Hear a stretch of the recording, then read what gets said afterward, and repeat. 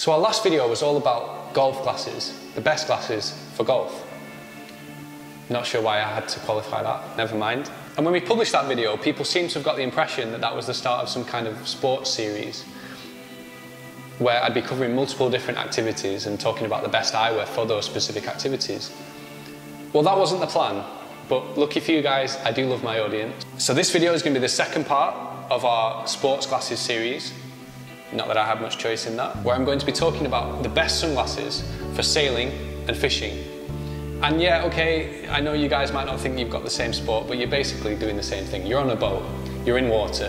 Anyway, so hi, I'm Robert, Style and Vision Consultant here at the Spectacle Factory, and it's my job to pair you with your perfect pair of glasses. And if you sail, or you fish, or if you sail and fish at the same time, I'm sure that is a thing that people do, there are three real things that you need from your eyewear. Number one is the right frames, of course.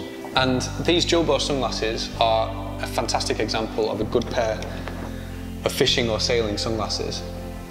Why is that? Well, number one, you've got really good coverage, both from the top, the bottom, and the sides. A lot of people don't realise this, but water doesn't only reflect UV, it actually intensifies it.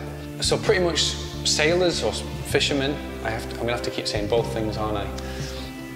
Or mountain climbers, anybody who's in snow or ice, those are the people that are exposed to the absolute most UV and therefore require the most UV protection possible. And therefore you do need your sunglasses to cover as much as possible to really try and prevent any UV permeating around the edges. And that's not just to protect the health of your eyes, but it's also to protect the skin around your eyes as well. You see, UV is the primary cause of skin cancer around the eyes, and skin cancer around the eyes is the most common form of skin cancer, so it is really something that you've got to take seriously. So therefore, number one is the protection that the sunglasses give you. That really needs to be top notch.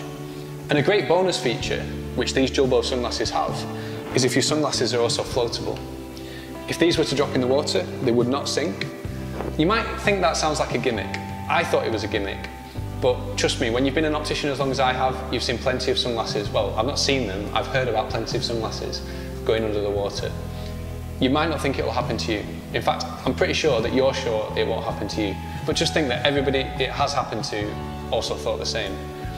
It might seem like a gimmick to have floatable sunglasses, but trust me, it will save your, I was going to say it will save your life, that's probably a bit over the top. It will save your sunglasses one day, I promise.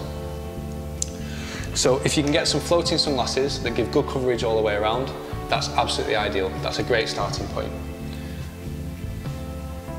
And of course the strap on these will probably avoid them going overboard in the first place. Number two is, you must have polarized sunglasses.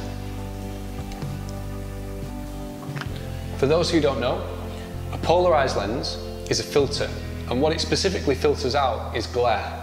Now, glare is generated anytime sunlight reflects off a smooth surface, like water or the road. So the polarized film in a polarized lens will actually take away 100% of glare. That makes a massive difference compared to ordinary sunglass lenses.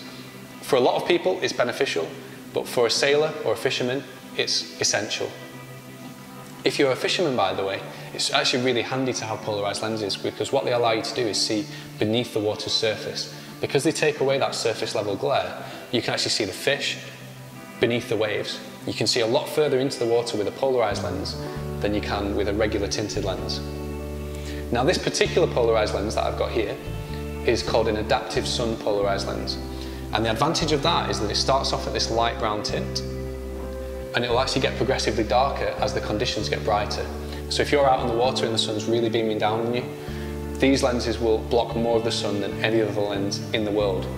But if you go into the cabin, for example, or if the clouds come, it will fade back to this kind of colour and you can still see, you've still got good visibility. So you'll never have to take your sunglasses off. You can just put them on, forget about them, and they're going to be doing the job all the time. You'll also notice this is a brown lens, and brown is the ideal colour for being on the water. The reason for that is because we have a prevalence of blue light, both from the sky and from the sea. And a brown lens will filter out as much blue light as possible. But that's where the third point comes in. And on top of your lenses being polarized, I would strongly recommend to have them mirrored as well. Now, a mirrored lens will reflect extra sunlight away from your eyes, so it makes your sunglasses even more protective. And you particularly want a blue mirror coating. Why? Because it reflects blue. It's going to take even more blue light away from your eyes. The advantage of that is because you're in a predominantly blue environment. That washes out the contrast, it washes out the picture that you're seeing. By eliminating as much blue light as you possibly can, it's going to make your eyes a lot more comfortable, improve your contrast and your visibility. Now the mirror coating isn't essential. You can get away with just a brown polarized lens like I just showed you. But if you combine the two together, if you add that mirror coating to the brown polarized lens, you're going to get the maximum protection for your eyes possible, and you're going to have the best visual comfort. Your eyes are going to feel the most relaxed when you're fishing or sailing. I know you guys are out on the water for a long period of time, so you don't want your eyes feeling tired. And with this setup, they won't be. So I hope you found this video interesting, and maybe interesting enough for you to carry on watching this series of sports glasses that I'm going to be showcasing. If you feel that way, subscribe to the channel. It really helps us grow and it gives me a bit of validation as well, so you know there's multiple benefits. If you enjoyed this particular video though, do give us a like. Also, if you've got any questions, leave them in the comment section below. I love answering your questions, and I'll see you in the next video. Thanks guys, bye bye.